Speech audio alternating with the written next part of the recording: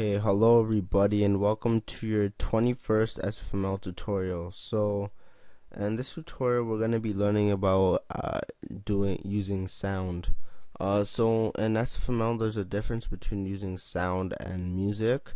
So sound is generally used for sound effects and music is mainly used for background music or something like that.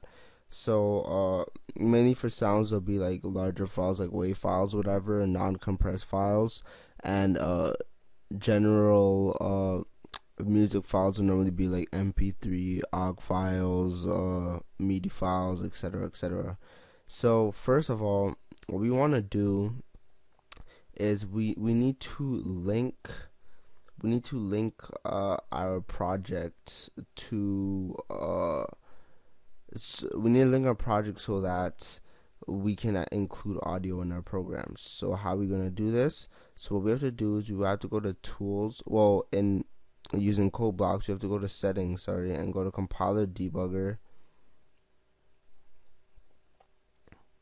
And when this window shows up, what we have to do is go to linker settings, and above graphics we do the same thing, but we put dash audio and we click OK. So if you're using Visual Studio or something like that, you'd go to project, then project settings, and then you would you would go down to linker, then go to input, and then input the Sfml-audio. So so you need to link audio, or therefore you run into errors. Also, besides linking it, you also have to include in your program, including Sfml/audio.hpp. So once we've got all that stuff set up, now we want to go to our collision code. So we're basically going to play a sound effect whenever our player collides with the object. So I've added another thing in the parameter called SF sound, and I put an ampersand there. To put collision, because we're going to be playing the collision sound, which means changing the state. So we have to put an ampersand there. So basically, if we collide, we're going to put collision.play so that it will play our sound effect. Now, sounds are much like images and sprites. We have a sound buffer and we have a sound.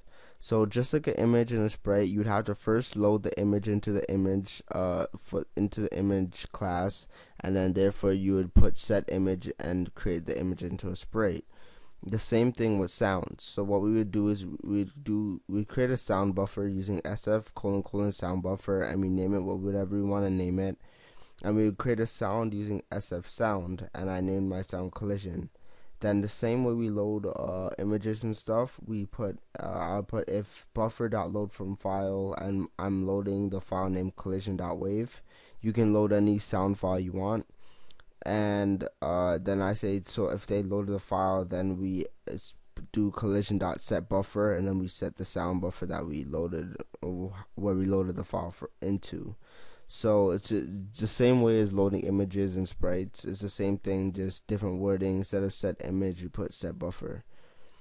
And so yeah, once we got that down, then in our collision code we just put collision in the parameters, since that's our sound. And then when we collide with the player, or when we collide with the object, we should hear a sound effect. So to run this program, just so you guys see what I mean, here it goes. So I just gotta compile it. Okay, so I'm not sure if you'll be able to hear the sound effect. Hopefully you will be able to hear it. So if the player touches the enemy, there you hear a sound effect. And every single time the player touches the object or the enemy, then you'll hear that sound effect. So that is it for this tutorial. I hope you enjoyed this, and thanks for watching, and bye.